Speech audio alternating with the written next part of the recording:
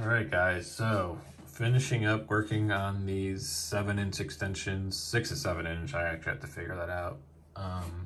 Got a couple test printed here. 1, 2, 3. We've test printed a couple different versions of it. I had to get the spot correct to go around the tubes, weld the circle just to go around the axle, so I didn't have to pull it for now. Got some holes in the back here because it's going to be all plate steel, so this is doubled up, so this allows me to weld it in the back. It stays away from the contact area for the axle. It doubles up the contact area for the axle to allow it to not rotate. And then just a single 1/4 inch there. Nothing too crazy, but just getting it all right. Adding the front forks caused the bike to kind of sit like this, kind of ass down.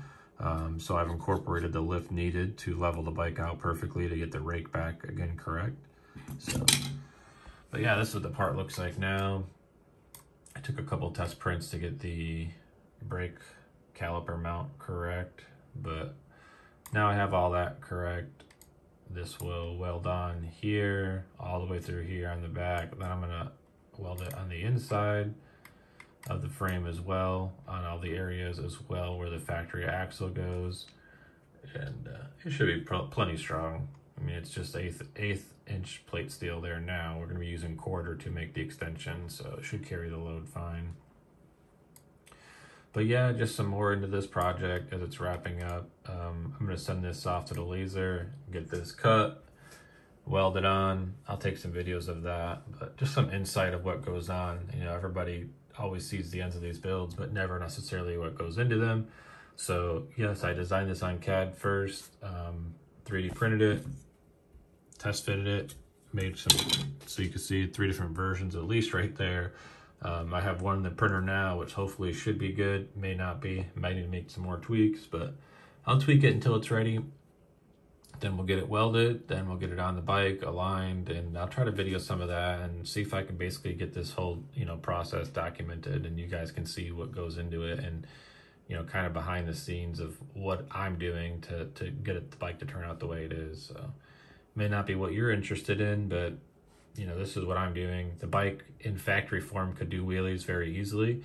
I'm gonna be running upwards to 10 to 12,000 watts now. So with the extra power, I just want to be able to keep the front wheel under control and make the bike a little bit more fun for me. So that's why I set off to do this. Adding now it'll be a 1/2 inch worth of steel for the axle to stay secure in. And I was very, very precise with this measurement here to make sure that when the axle goes in, it's gonna be very strong, and it's not gonna be able to bend this 1/2 inch steel. So I don't have to worry about the axle rotating and spitting out.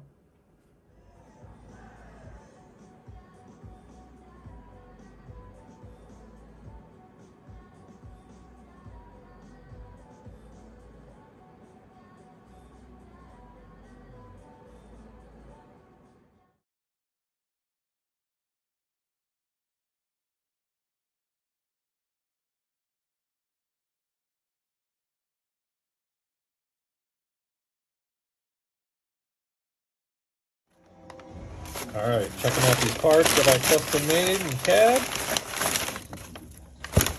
Oh yeah, that looks sick. These are nice. They did a really, really great job.